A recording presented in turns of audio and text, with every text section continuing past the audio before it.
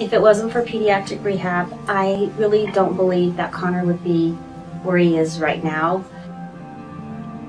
I can't even tell you how much the therapists, all of them, everyone here, care about the kids, and they love the kids, and it's like a big family.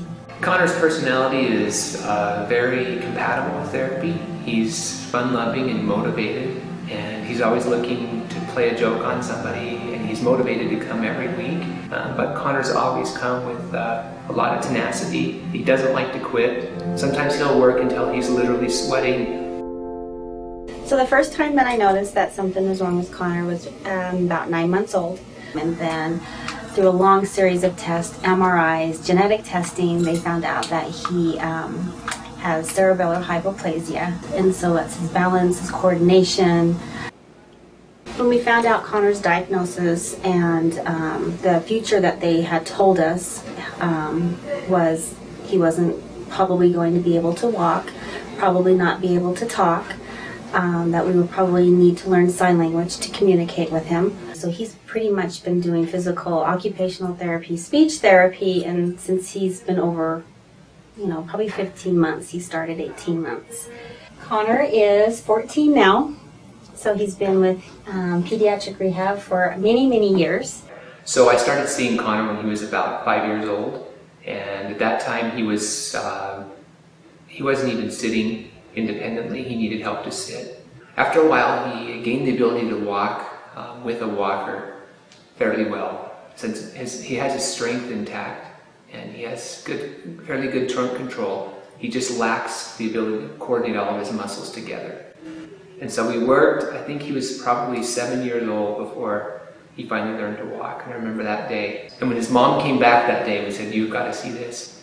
He walked today." And she said, "Are you kidding me?" We said, "No, he walked." And so he took off, and he fell a couple of times where we had to catch him. He didn't walk very far. But on the last try, he walked 14 steps. And his mom just burst into tears, and it was a really touching moment. It's been the best thing for him and for my family.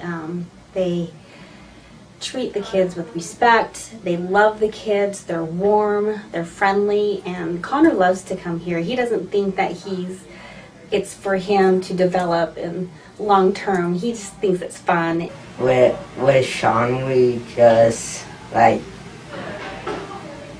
play stuff like Staples, basketball, George of the Jungle. The basketball exercise is one of the most challenging things that we've done. He has to follow the ball with his eyes. And when he first started walking, he would have to look right where he was going, and he couldn't tip his body in any direction or he would fall. If you notice today on the basketball activity, he rarely fell, and he had fairly good control with his arm. That's been a lot of work. He could go and throw and play with his friends without too much difficulty, with both feet flat on the ground. Connor goes to North Cache. He is in 9th grade there. He's very active. Equipment that has been donated to Pediatric Rehab, we have benefited from that tremendously because Connor has been able to have a walker at all times. If we didn't have these donations from businesses, companies, private donors, it wouldn't be possible.